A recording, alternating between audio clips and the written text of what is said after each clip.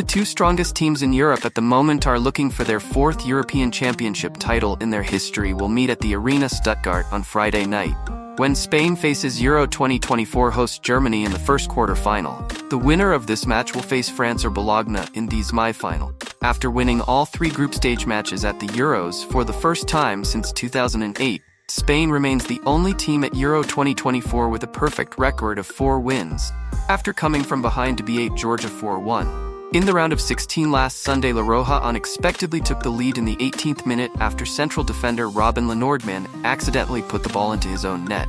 This was also the first goal that La Roja conceded at Euro 2024. However, Rodri equalized just before halftime. For Spain resolved the phenomenon of the tournament. Georgia in the second half.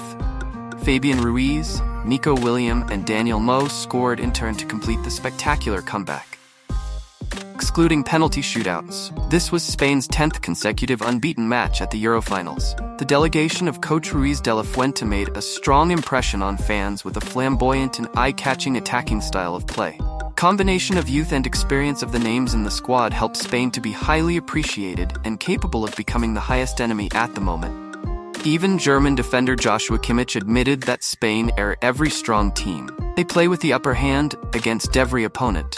The feeling that Spain always wants to crush the opponent. Their team creates a strong impression that is hard to describe in words. The upcoming quarter-final will be extremely difficult. In history, Spain and Germany have met a total of 26 times. The achievements of the two teams are very balanced. When Germany has 9 wins, Spain is 8, and the two teams drew 8 matches. But in the last 10 encounters, the advantage is tilted towards La Roja, with 4 wins, 4 draws and only 2 losses. Admirers of the Spanish team will surely remember the Euro 2008 final, where the Matadors won 1-0 with Fernando Torres' only goal. Or maybe the 6-0 thrashing in the UEFA Nations League in November 2020. That was the day Fernando Torres destroyed Dimitrov with a hat-trick. However, there is a disadvantageous statistic for the Spanish team that they have never won before the home team in the knockout stages of major tournaments like the Euro or the World Cup. Specifically, La Roja have faced 9 home teams in the knockout stages, but they lost all 9 of those matches.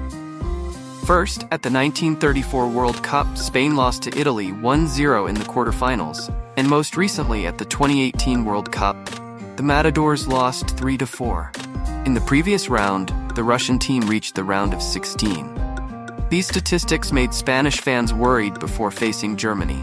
Diamantраф are also determined to win the Euro right on home soil since 1996. In the round of 18, the Tanks showed their strength by defeating Denmark with a score of 2-0. It was a dramatic match that was interrupted by a thunderstorm in the first half, including a series of heavy blows in the sky and VAR controversies. But in the end, Germany still won with 2 goals scored in the second half by Karl Harvard and Germol Musiala, in which Musiala's goal helped him lead the Euro 2004 top scorer list with 3 other players. After a crazy match at Signal Iduna Park, coach Julian Nagelsmann announced to the media that his players are in the best shape and can beat any team.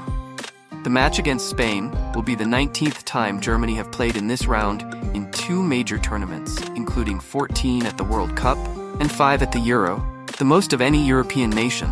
Germany are leading the tournament in most of the statistics, such as leading in goals with 10 goals, taking the most shots with 71, the highest average ball possession rate of 62%, and ranked second with 2 goals conceded.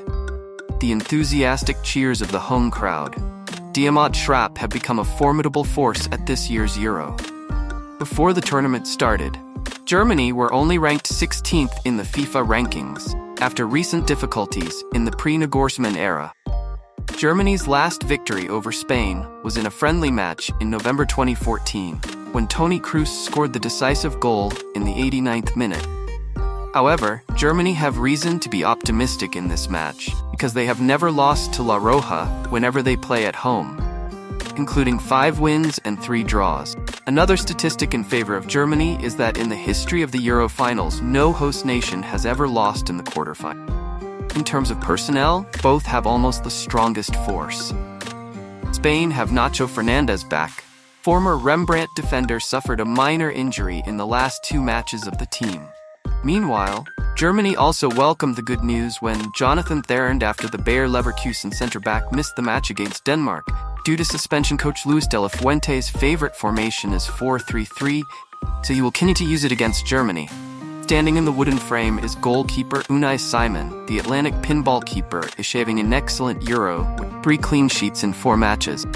The only goal the 27-year-old goalkeeper conceded was a noun goal by Robin Le Nordman. The pair of central defenders is the combination of Emergel and Robin Le Nordman. Although Nacho is back, he's unlikely to compete for a position with Laporte. Except for the own goal in the match against Cruziazaso Lenek, Man is having a good tournament. There's no reason for De La Fuente to remove him from the starting lineup. Fullbacks will still be Marco Correa and Danny Cavahan. Correa is having a great Euro as she always plays well in every match.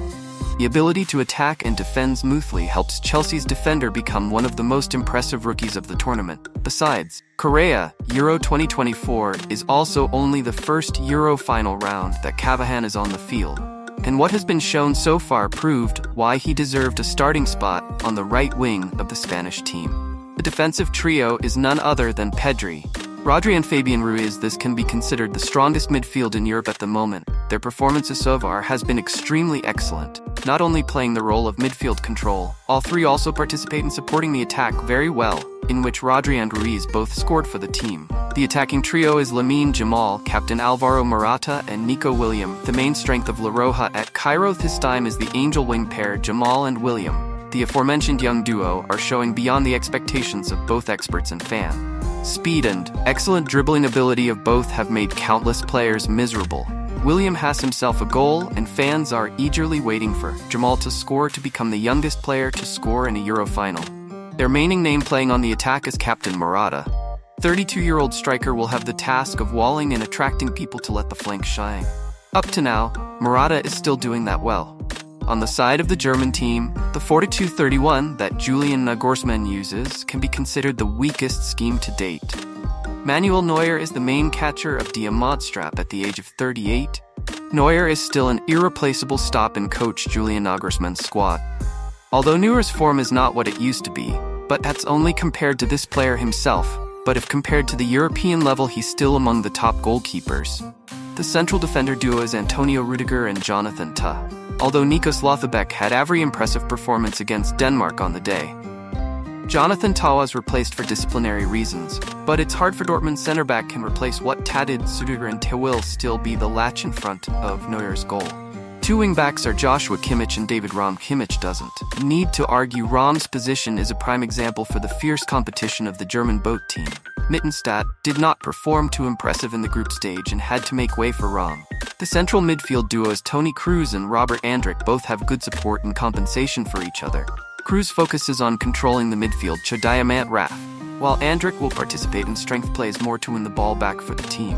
The harmonious combination of both helps Germany become a formidable force at this Cairo. A little higher is the trio of Jamin Musiala, captain Ike Gundogan, and Florian Veneziala's position is untouchable, but Jan's unconvincing performance before Denmark will push him to the bench once again and return the position to Viet, while Gundogan needs to prove more. When the last 2 matches progressed, Barcelona had 2 impressive performances. The highest playing name on the attack is Kai Havertz. Arsenal's progress has been quite good with 2 goals so far. However, that number would have been much higher. Kai Havertz took his chances to score better. The fact that Germany and Spa face each other right in the quarter-finals makes fans regret, with these being the 2 teams that have performed the best since the beginning of the tournament. But this is football, and we have to accept that story. Let's wait and see if Spain or Germany will perform better and be present in these semi-finals of Euro 2024.